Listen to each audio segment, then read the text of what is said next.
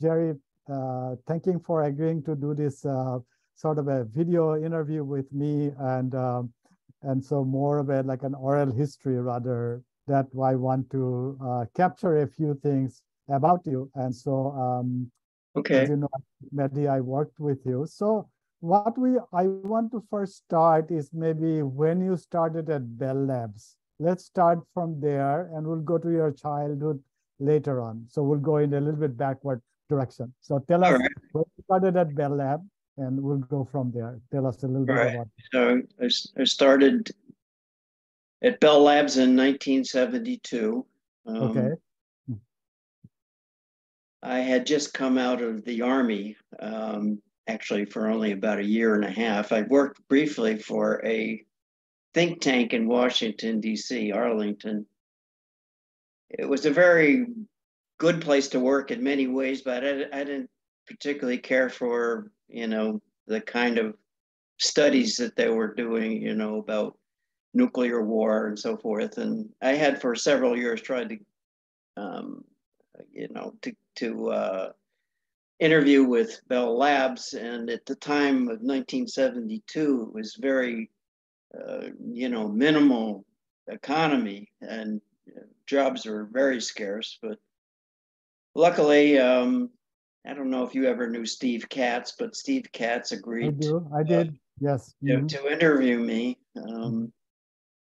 It's kind of strange. I always wanted to go to Bell Labs, and one day I was sort of browsing in this place that I worked briefly, the Institute for Defense Analysis, and I was paging through some books and came across something about information theory, and how Bell Labs had been the prime mover of that, and then it just dawned on me, well, you got to go try again for Bell Labs. So I did, and Steve Katz was kind enough to agree to, interview me, even though they were very restricted on hiring at Bell Labs. They had to get all kinds of special permissions. So anyway, I went to interview and I did get the job, and I started out at Homedale, New Jersey, which had I don't know if you ever had a chance to go there, but it's a beautiful physical building,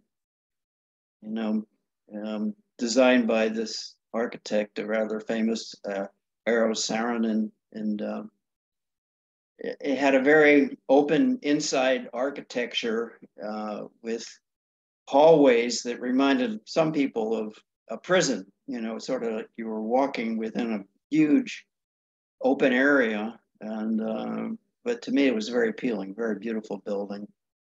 It had a kind of a mirror-like outside, reflecting at night. You could, and at night you could see into the building itself. So it was a wonderful starting place to go.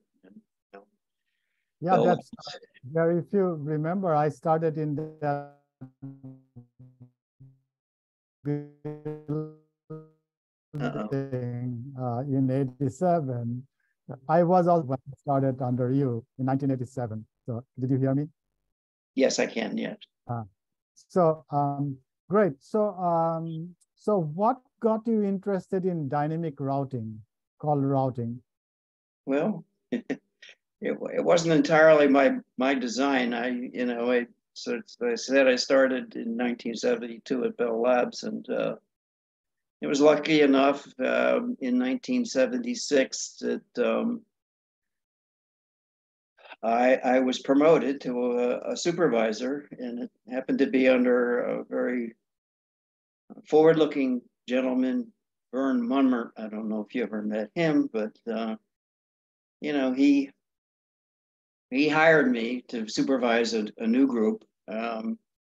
This was at the time that electronic switching, the number 4 ESS switch had just first been introduced to AT&T 1 year before that, and common channel signaling, which is the data network underlying the electronic switching, they had just come into being. So this group that Vern Mummer started was to look into new routing architectures. This is a totally new subject that just came about because of electronic switching and common channel signaling. And fortunately for me, I was hired to do that. And there were only 3 people to start with, some excellent people. Rich Cardwell and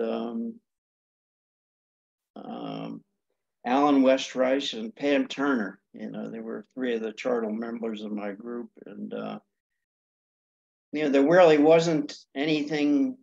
It was sort of given an open charter as to, go find, what we should be doing in routing in the network that takes advantage of this electronic switching and common channel signaling. And there had been, bits and pieces of studies that were looking at, sort of very localized pieces of the problem, which, I had to start by understanding all that and, working on some more basic overall network design and routing architectures. I mean, it was a very all-encompassing charter. It was kind of given carte blanche to, do whatever you think you need to do. And I had very talented people help me figure that out. I mean, to assist them in figuring it out, which is more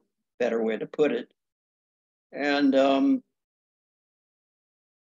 Mummert was, he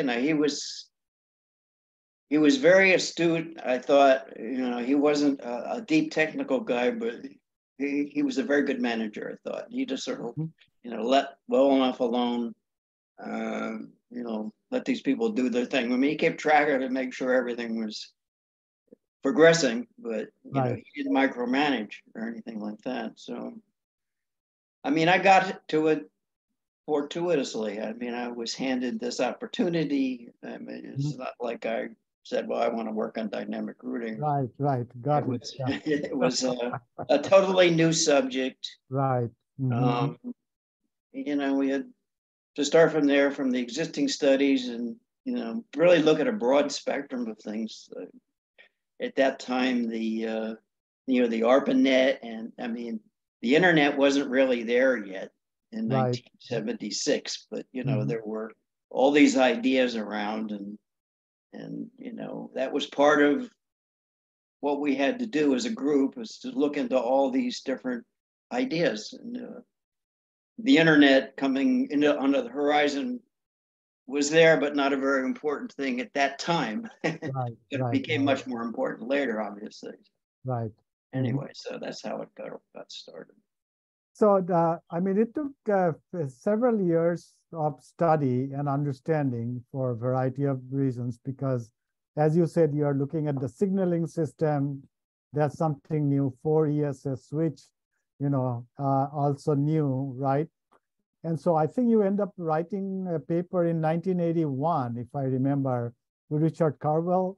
That's a famous paper that I remember reading it. So, so can you tell us about putting that paper together, and what kind of decisions you have to make after you did the study? I think so. Right. Yeah, that was a basic paper in the Bell System Technical Journal, which was, it really was. I consider that a really big achievement, because it wasn't easy to get a paper into the BSTJ. I mean, these were mostly research division people writing very theoretical stuff. But, by the time of 1981, we had done some very basic studies already, and, done some models that showed, the potential overall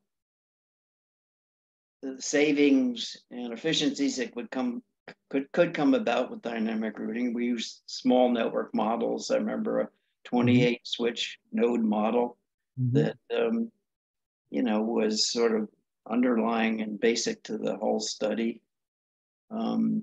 Rich Cardwell, he was so good. I mean, he had already developed a very sophisticated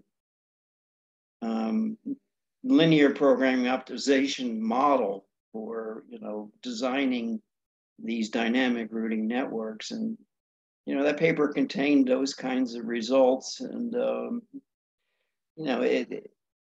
it kind of set the whole stage for progressing to implementation. So I remember this paper caught the attention of Mr. Schwartz Aha, yes. at Columbia University. So that was a big deal. Yeah, of course. He called me and invited me up to give a seminar to his class, and that was quite stimulating. I mean, I had contact with him throughout the years. He was a really very nice guy, obviously a genius, and I thought, and that opportunity to present to his class and to him, I mean, that really was, I think, opening the door to a bigger audience, so to speak. It just began to, this began to be more interesting to people. The BSTG article, I think, caught a lot of attention. And that's interesting. I did not know that story about Misha Schwartz inviting you to give a talk. So this is also new for me, so that's exciting. And the third author on that paper was Murray. I forgot his first name. Yeah, Bob Murray, right? Bob Murray, along with, he was very involved in like the network optimization, linear programming. Very, very smart guy. And Richard Wong was the other, pioneer in this. One of the most basic problems with this whole idea that, we were trying to introduce dynamic routing and multi-hour design and all that was huge optimization. Right. The AT&T network was very, very big. 28 switch model. Yes, you could solve a linear program, simplex method, and so forth in a reasonable time, even though it was, it wasn't a short time. Right. But like 135 switch network, which is the size of the 4 ESS network at that time, I mean, that was too large scale. Right. So Bob Murray and Rich Wong in particular were the two that, figured out very efficient heuristic techniques to solve the linear program problem in a reasonable amount of time. And that, I think, was more than anything the quote breakthrough that some people called it, that you could do this optimization for such a full-scale network and make it practical. So, yeah. No, that's Bob Murray. Yeah, so there are a couple of things I'm hearing from you, just to kind of do a quick recap. One is that formulating the optimization problem was very important. It was a very large problem to solve. Right. And be able to find out what a heuristic was also very important. Right. So, and I believe the optimization problem you're trying to solve is to show the benefit of both the routing as well as the capacity needed in the network, right? In terms of the cost benefit of it, correct? Right, correct. Yes. Yes, I mean the design problem, in the Bell system network was always, minimum cost. I mean, roughly. Right. I guess I get into, the difference of philosophy that, in the internet, when I started to get into that in the 1990s, the internet started to really become dominant. The philosophy of, the internet people, I like to call them netheads. We were I remember that. we were bellheads, they were netheads. They Right. said, well, just put out capacity, it's very cheap. Just put it out, you know, infinite capacity. You never have to worry about the design. But in our way of doing it in the Bell network, you know, you're paying for the capacity. It's very expensive, you know, millions, hundreds of millions of dollars, and so minimum cost was a primary objective. Of course, that's only one side of the coin. I mean, the other side is once you put the capacity out there, you know, the routing algorithm has to take the most advantage of whatever's there. So absolutely maximum flow. I mean, can you tell us what was the cost savings on your initial estimate with dynamic routing and the rough ballpark? Yeah, I think it was more. I mean, the early models, the 20-year switch network showed a potential of, you know, in the range of 15 to 20%. I think it was at least 15%, and it was given the scale of the, you know, the AT&T network, which is hundreds of millions of dollars. I've forgotten the figure. And Frank Field did some very detailed, credible studies of the savings. You know, using economic principles and cost of money and, you know, all the right ways of doing it. And I mean, it was hundreds of millions of dollars because of the very large investment in transport capacity. Absolutely. 15 to 20%, I think. Yeah. That's fantastic, right?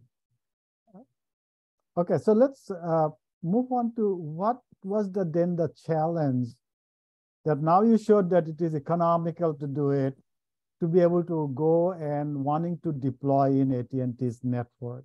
Right. So what was the challenge there, and who did you have to convince to make that work, Jerry?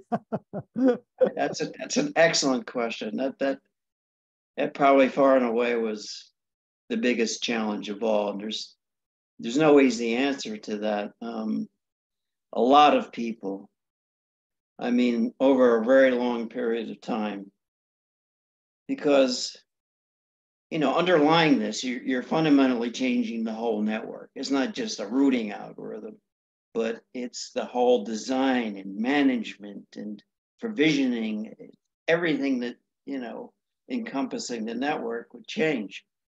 And so one person that was particularly central to the decision was the Vice President, Billy Oliver. He was a vice president of, at the time it was called Long Lines. They were in charge of the long distance network. He was a very colorful Southern gentleman, and he was famous for, you know, getting his way by, you know, schmoozing with everybody by, you know, calling a meeting and bringing in a bottle of bourbon. I see. Okay. Those things help, I guess. Yeah. Billy Oliver, I mean, I didn't really get to know him personally at first. I did later, because actually we were co-recipients of an award where he was the other recipient of introducing dynamic routing into the AT&T network. But he was in a position, you know, to make a big decision, you know, that they're going to go ahead with this. And I remember, well, there were a lot of people, many people that were, you know, opposed to this. It was, you know, changing everything. And there was one particular gentleman that was in the network management division. I mean, these are the people who sit there before these great big video displays of real-time information in the network. And Dick Esri, he was wedded to, you know, it was a hierarchical routing network. It had been there from the beginning, right. You know, with right. Alexander Graham Bell, and we're going to throw away the hierarchical network. You crazy? And he was putting up a big resistance. And so Billy Oliver, I mean, I didn't know at first, but he admitted later, he removed Dick Esri. He put him in some other place. Right. He didn't fire him, but put him somewhere else where he couldn't be, you know, quite a big thorn in everybody's side. And So that means that one aspect, but there were some very high level meetings with, there was the long lines Billy Oliver, but then there was the AT&T management. I mean, very high level up to, I guess we got up to a guy, Vice President Dick Huff, big meeting. And, I went along, I was there to answer questions. Vern Mummer gave the presentation.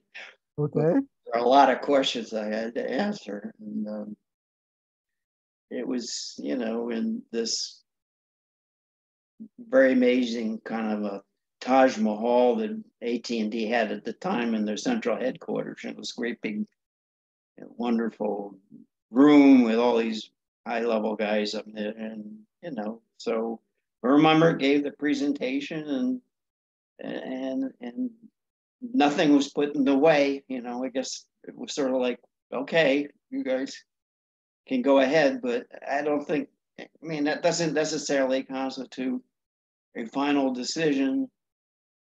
Things had to happen in the way of all the system support. There are the real-time network management systems, Right. basic design systems, all these things had to be modified. Right. And the switches themselves had to be programmed. I mean, Right. this was people in Indian Hill who did the the actual coding of switch software. Yeah, the 4ESS software. Yes. Yep. Mm-hmm. So, I think, yeah, Billy Oliver and Dick Huff meetings and so many presentations, sort of just progressed. And I guess when they finally decide that they're going to actually develop the software, that's sort of like maybe the final decision. Yeah, we're going to put this into the switches, Okay. and then it's going to happen. Yeah. So maybe that was the final thing, that the final decision had to be made. Mm-hmm. Get the software development into the switch, so, which is expensive. It's a lot of, Absolutely. that's a lot of money. Yeah. A lot of money. Not only that, it's a software development we're talking about early 80s, that's long, 40 years back, so both Right. in terms of complexity of doing it as well as the cost of doing it, both are difficult. Yeah, we had some really top guys. It was Indian Hill in Chicago area, that these people for network systems that programmed the 4ESS, they were just such top people, Right. so smart. And they stuck around. Actually, it was one of them, really? Rich Eltz. I think he still works for AT&T. And wow. I think a few years ago, he took the software that had been originally developed for, dynamic routing, and moved it over to new switch processors that they put into the network. I don't know the details of this. This happened long after I was gone. Wow. But he actually converted the software from one platform to another. And as far as I know, that's what's operating now in the circuit switch network. I'm not absolutely sure, because I'm not close to it anymore. I like to get updated now and then. Right. So then the first deployment was about 1984 in the smaller 10 or 12 node network. It was a 10 node network. Yeah, it was. Right. Mm-hmm. I remember well. It was July 14th, 1984. Yeah, it was Bastille Day. Bastille Day. Okay. Bastille Day. Yeah. And, yeah, I remember it was at the top of the hierarchical network. So those are what they're known as regional centers. And normally there should be no blocking up there. And so it was like, that would be probably the least risk. And everything went well that day. I remember they had a hotline, an 800 number you could call in, and somebody would give a periodic report of, how the network was behaving. Okay. Actually, it made the national news, I was told. I didn't hear it myself, but somebody told me they heard something about AT&T puts in a new dynamic routing system and something, to that effect on the news. So it was a big deal that day. Yeah. Did you lose your sleep the first day it was going to be fired up? Or do you have any, do you think you lost your sleep or anything that stayed up all night to see if it is Well, going to be okay? these cutovers were done in the middle of the night. So right. I went to every one of them.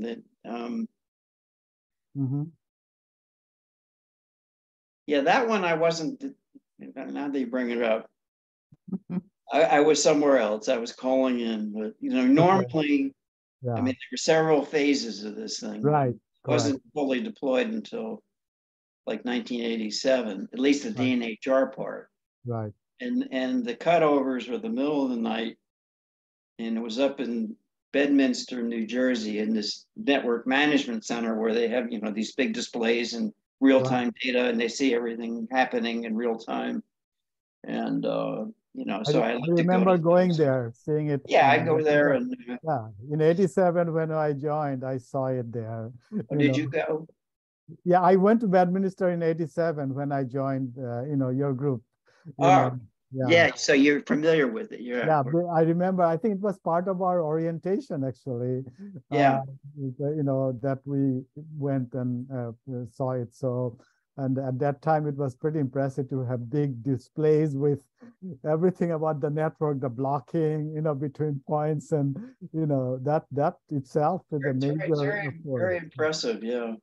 So and with the dynamic routing, that whole center was completely transformed. I mean, because it was a whole new way of visualizing a network. You get point-to-point blocking and much more detail, data.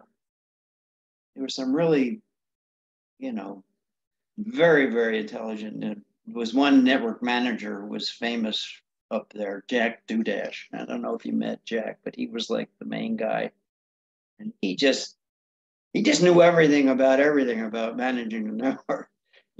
Some problem happened, an earthquake or some overload or cut, he would know exactly what to do, what controls to put in. And so, he was, I mean, they had a whole crew of people up there, but he was like the number one guy, Jack Dudash. So, no, that's very interesting. So, you did talk about Billy Oliver, and so you talk about you downplayed the award or the medal you got, which is actually the very, very, very prestigious award, which is known as the Alexander Graham Bell Medal from IEEE. Right. So that's with Billy Oliver. I believe that was in 1989 that you got that award from IEEE. Exactly right. I would say, which is like getting a Nobel Prize in my opinion. It felt very, very good. I was, extremely surprised, and yeah. I mean, what could I say? It was a huge honor, and absolutely. Yes.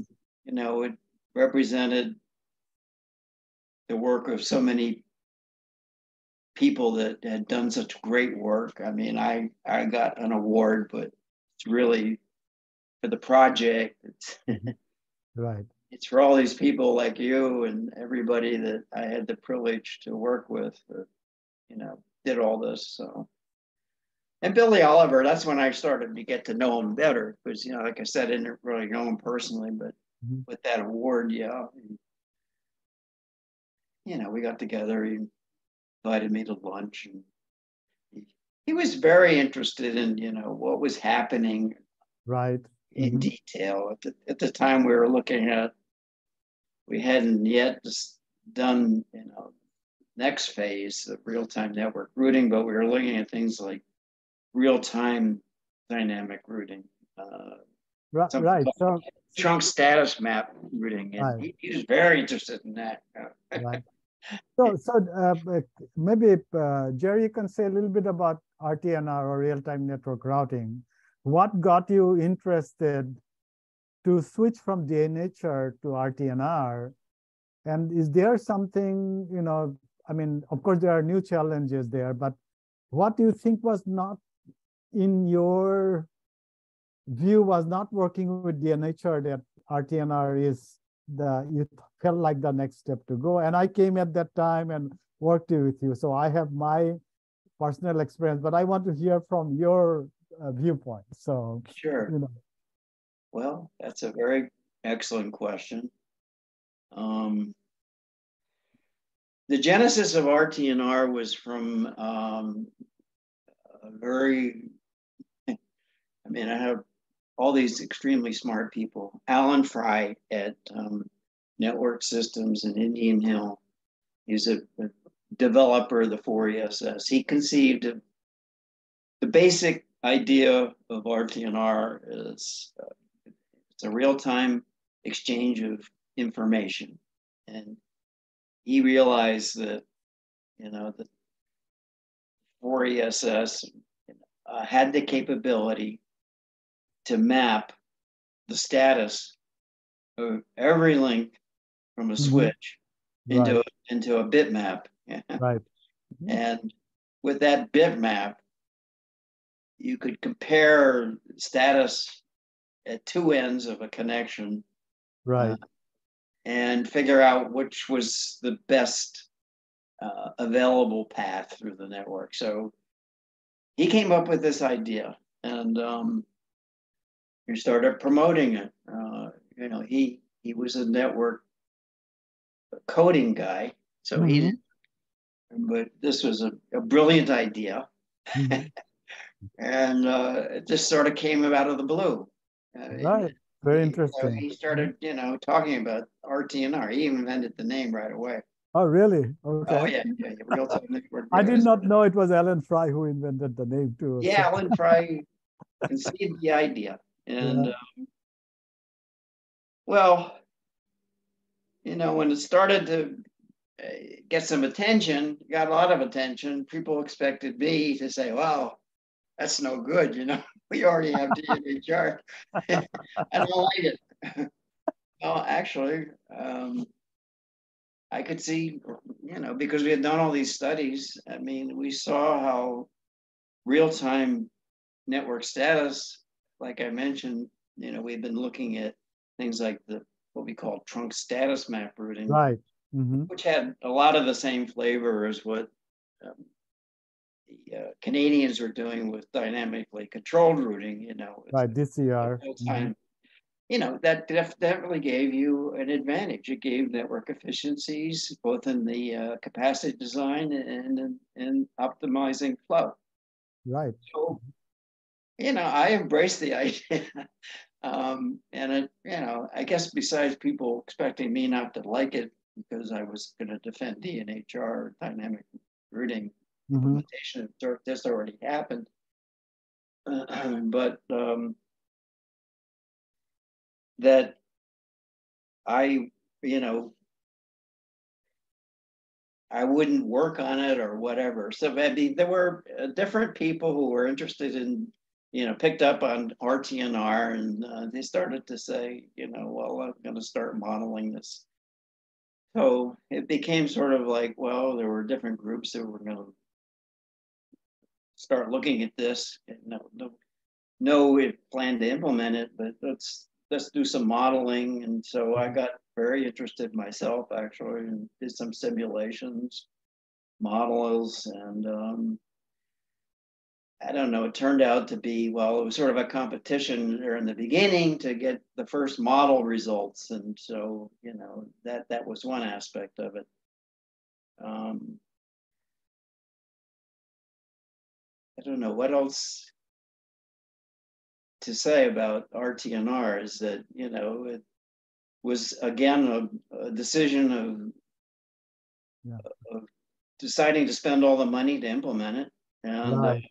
That's right. But I think probably the fact that the switching software was done as a part of DNHR, that quote unquote increment was probably easier to make that jump, and also probably the management had more trust on you because you have delivered something with DNHR. I presume that played a role. There's probably some truth in that, yeah.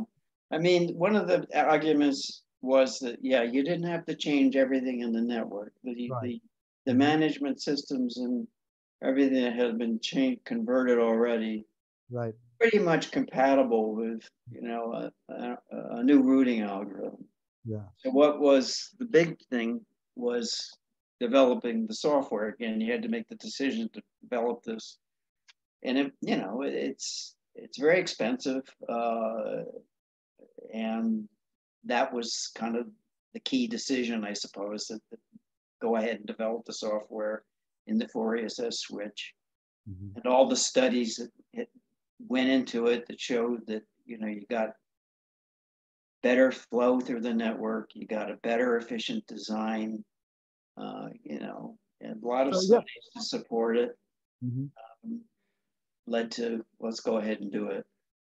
So I just for the audience, I want to mention something that I forgot to mention, that dynamic non-hierarchical routing, DNHR, was a time-dependent routing. That means the routing table changed roughly about every hour, not exactly. It was sliced into, I think, 15 hours during the day or something like that, and then load set periods, right? Load set period. But with real-time network routing, it basically become on a per call basis changes.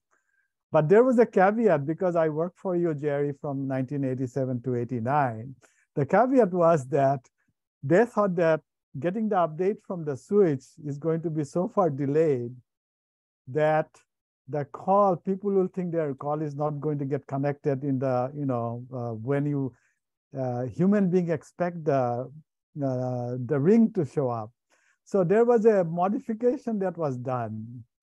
So do you remember that? The modification was that actually you're going to use one call old information. Yes, yes, that's right. Very good. You had excellent memory. And yes, that was a very important decision because you're right. I mean, that was an argument that this is bad because the delay, you don't want any delay. And that just raises another interesting point. Some of the simulations, a lot of the simulations that I could never explain it. This is a problem maybe you can figure out. Showed that, this modification of using the last update actually improved the network performance. Really? Yeah. Oh, no. Not by a lot. I mean, it was marginal, but I think I have an answer to that. I did simulate later on after I left Bell Lab, so that sometimes if it is too greedy, then it is not actually as good because you are grabbing something you should not be grabbing capacity. Yeah, I think you're exactly. I wrote a paper in 2001 or 2 because I was still trying to understand from that's what. I think you're right. Right. So that, but it's great. Yeah. Yeah. I think that's it, and you maybe disproved it deep. No. I didn't disprove it, but I think it's sometimes, No, that's what my feeling was too. Okay. Never really great. I'm glad I confirmed that. I didn't know because I thought it was a drug. Because my thought was that initially, when I was working in your group, that okay, we need to cut down the call setup time. That's it, and so we're going to take hit on the performance of the, how many calls get through. I said, okay. But only later on, when I was studying it, like almost 8-10 years later, I, building my own simulator to understand this more, why, things matter. And that's when I found out. That's great. So, so let's switch to your next thing that you eventually become working with netheads from the IETF. From there on. So what was the move, and I believe you work a lot on MPLS related stuff. Do you want to quickly tell us a little bit about that? Well, that's another interesting, like I said, I mean, when I started this work on dynamic routing, the internet was, you know, just the ARPANET, and it was, you know, some very small networks, and it didn't really start to come into significance until like the 1990s. So, and you know, I was working also on standards, you know, sort of in parallel with doing this network routing studies and DNHR and RTNR and all that, but worked with the ITU, and there was an interest in, I don't know how it got started, in bringing some of the dynamic routing technology. Said, well, we ought to go talk to the internet people about this technology we have. We have, you know, all this knowledge, and, you know, we're going to tell them how to do it and everything. And I guess I maybe was an instigator, or I got elected, I'm not sure, to go to there was the Internet Engineering Task Force, IATF, which, you know, kind of was the engineering basis for the internet. They did all the RFCs and the algorithms, and for the most part. There are other standards, but they. So I went to a meeting, I think it was in the early 90s, to talk about some of the technology, talk about DNHR and RTNR. And at that time, you know, you went to an IETF meeting, the internet was just coming into a really big deal. Yeah. And these meetings were huge. I mean, everybody showed up, including a lot of the press, you know, the media showed up. Right. And I remember I had a presentation at the one of the sessions. I don't know if you went to an IETF meeting, but there was a multi-protocol label switching MPLS working group, which was really the place most applicable to talk about this. So I went and gave a talk, and it was sort of, you know, the basic network design routing talk. And I remember the reaction. I just got told later about people complaining about this. Well, this bellhead coming and talking to all these internet people. You know, there was a real clash of cultures. That's true. That's true. And the room was filled to the. I mean, it must have been 1,000 people there, people standing in the back, and, you know, here's your audience, and, you know, that was kind of the feedback I got was, well, gee, you know, who's he to come and tell us anything like that? And, but, you know, maybe that was the start, and it never, you know, it improved a lot over. I began to work in standards more, and particularly in the IETF, and I participated in a lot of the working groups. They had, you know, different places, the MPLS working group, the generalized MPLS working groups that talk about, you know, diff serves, traffic engineering, where, I mean, and I worked, you know, on those standards, internet standards, for probably 10 years, and co-authored quite a few RFCs, and yeah, I found it very interesting, and I made a lot of good contacts there. I mean, these people were really, really brilliant, and you know, I have very good memories of that. And actually, you know,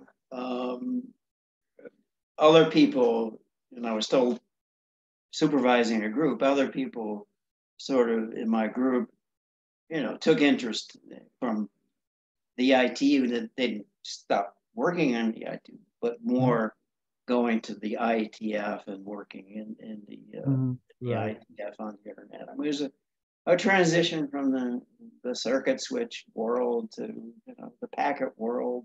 Right. And that was kind of, I lived through that transition. No, fantastic. You know, to be able to see. Enlightening. yeah, different things and, how it has changed, from one network to another network and different ways to do philosophy rather to do it. You say it's something about, they say, oh, just throw capacity in there. Don't worry about capacity. Yeah. From the days when you thought the capacity was important, and Yeah. capacity is still important, like, because it matters in terms of cost, but now you think from an opportunity cost as well, because you're in a competitive world, and so Right.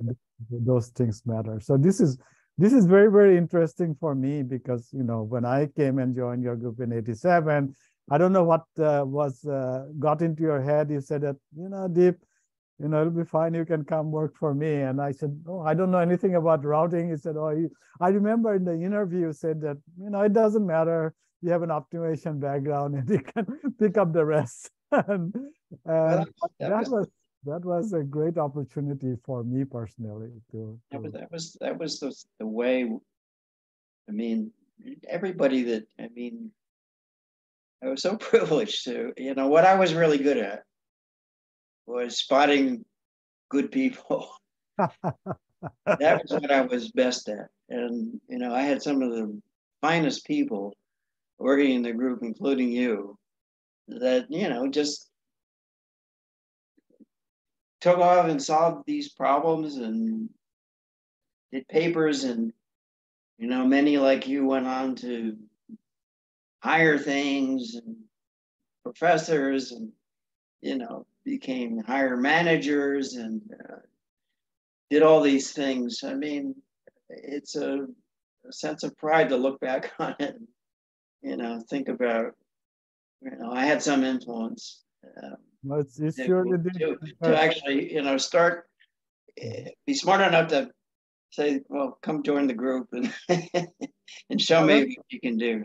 No, that was, it was very, for me personally, I learned a lot because about understanding the practical aspect, how to imagine a problem, all of those stuff, to think about the imagining what is happening in the network in your head, to then all of those many discussion I had with him that set up my career to, when I switched to academic to do the set of research I ended up doing, that would not have happened if it was not because of you, I would not be here today, so yeah, you're having a wonderful career. Something to be very proud of. Yep, and thank you for that. So I really appreciate. I want to go back to something about your childhood. Tell us a little bit about yourself growing up. I believe you grew up in New Jersey, and what led you to go to study electrical engineering, and then you went to Caltech for your PhD. So let's touch on that side a little bit more about it. Okay. Well, I guess both of my brothers were engineers, and I had a family that education was extremely central and important, but never pushed any particular direction. I would probably say that what really sparked a lot of interest was a friend of mine. I think it was in junior high, early teen. He was very interested in ham radio. Okay, ham radio. Okay. So, I started to get interested in ham radio, and then, of course, with radio, I was interested in electronics, and I got so interested. I read every book about electronics I could get my hands on. Wow. Out of the library, and I remember reading some of the Navy manuals on electronics and building kits, Heath kits. I don't know if you ever heard Heath kits, but you could actually build your own transmitter and so forth. And I got very deep into, electronics, and I guess that sort of was like, I found what I was really interested in. And great. And I don't know, I was going to follow my older brother into Rensselaer Polytechnic Institute. I was all accepted and everything, but then I participated in this state competition. New Jersey was a Rutgers competition. Mm-hmm. Went down, took a test, and I took the test and thought nothing about it. Okay. And it was a statewide thing, and I think I came in third, and that was, a big honor. But I didn't win, and winning was a scholarship. Well, not too long after hearing that I took third, I got a letter offering me a scholarship to Rutgers. So I changed my plans. I'm going to Rutgers, no, not RPI. Okay. Interesting. Mm-hmm. Went to electrical engineering. I mean, I knew I wanted to do that. And now I decided to go on I guess I thought I wanted to do graduate work. I didn't have any idea of doing a PhD, not at the time, but I went to talk one of the Rutgers advisors, and I said, where do you think I should apply? I said, well, you got to apply to MIT and Caltech. Okay. So I did, and I got into both, and I, decided I'd like to try California. So yeah, Caltech it was, and Uh-huh. so I did my master's degree, and actually I was able to do it in 1 year.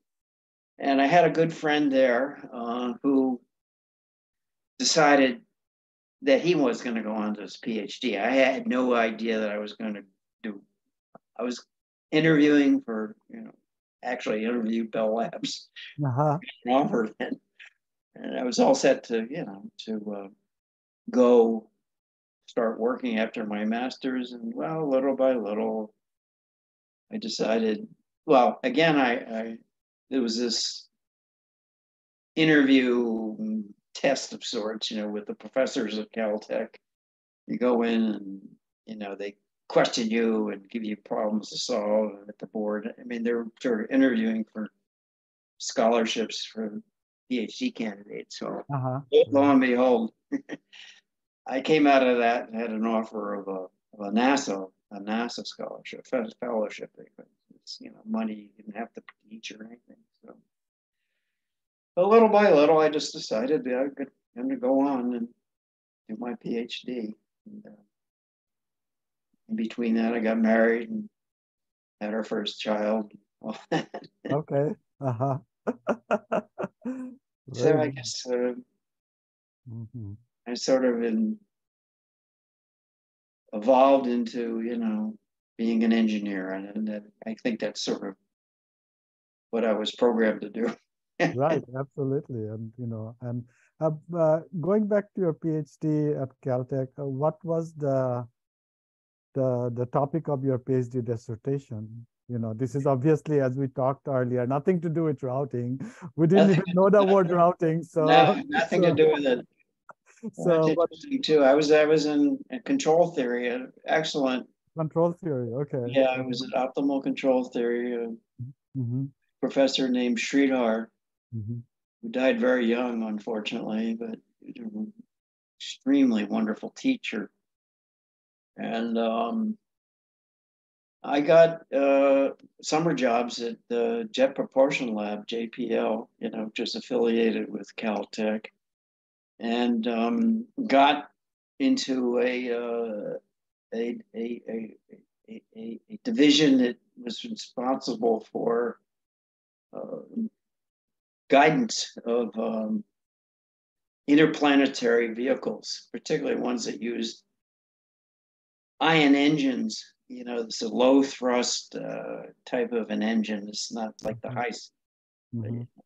the chemical engines, but they would accelerate ions and very low thrust, but very efficient. And there were problems about guiding these in stochastic disturbances and so forth. So I worked on that problem at JPL, and a couple of summers. And actually, I think that was probably one of the reasons that JPL awarded Sridhar a contract, not only for doing studies on this guidance that I was involved in, but also some work. A colleague of mine was working on minimum energy control, which was, very interesting for JPL people, because they had these little robots on Mars that roamed around, and they wanted to minimize the energy, or make maximum use of the energy. And he worked on that optimization problem. So we got a contract to do this work, and well, I continued to work on this optimization guidance. Did some analysis, and, what I had to do to get my PhD dissertation. So it's a optimal guidance of low thrust interplanetary space vehicles. That's the title of the thesis. I mean, you could still use those techniques for the interplanetary vehicle that everybody starts talking about now, Jerry. So, maybe you have a second career, at this stage in your life. Yeah, actually, they did use the ion engines in a couple of their probes. Yeah, really went to the asteroids.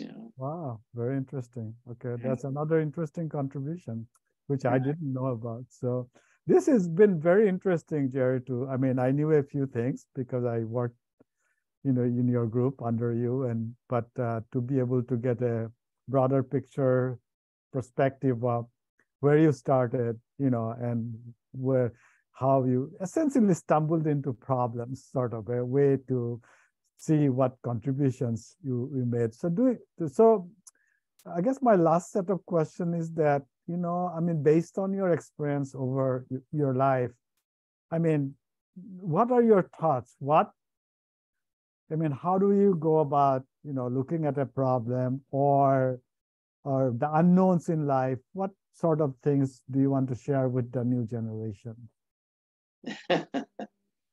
Yeah. I mean, what have I learned? Yes, right. Well, I mean,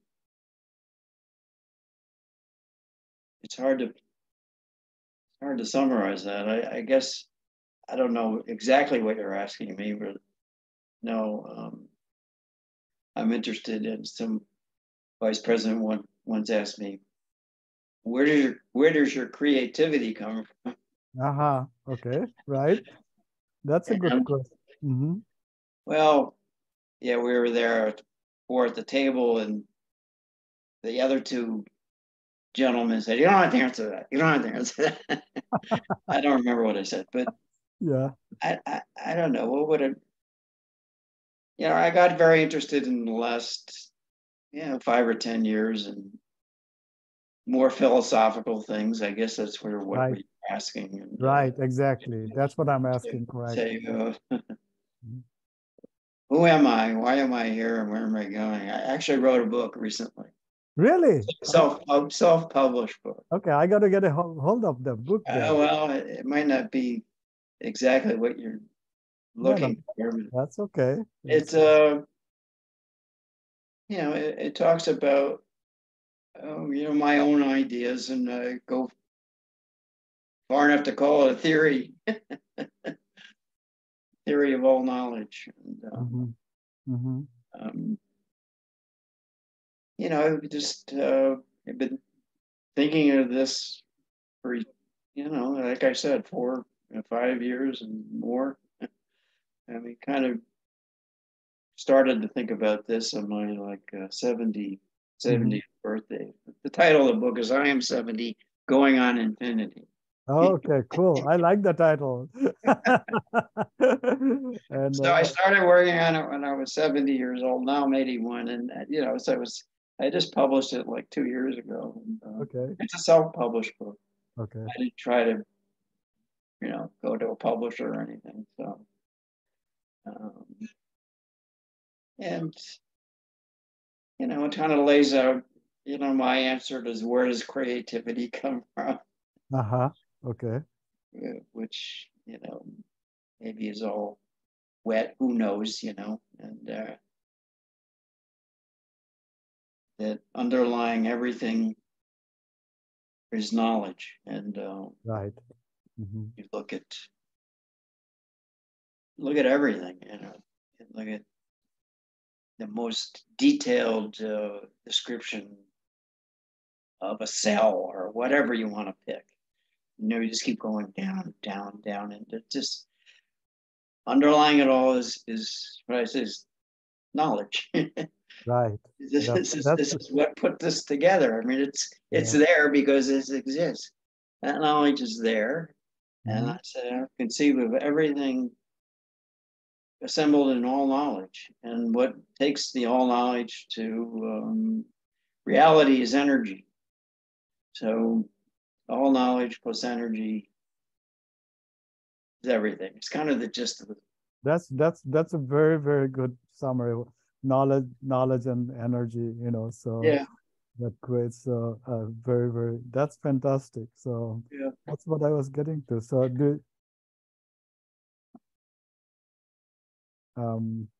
presume you're trying to grab Here, some. Okay. How do I get hold of a copy of this it's cell on phone? it's on Amazon. Oh, okay, I will find it on Amazon then, and I get a copy, order a copy. So that'll be fun to read it. Do you have, Jerry? It's been again great pleasure catching up with you, share, about your life and the work, the contribution you have made to science and the society. I mean, so. And so, do you have any parting comments before we close off this session? Well, it's been a pleasure reconnecting with you, Deep. And I mean, it reminds me of, like I said before, how I was able to work and privileged to work with people like you. And that is a very big part of my life.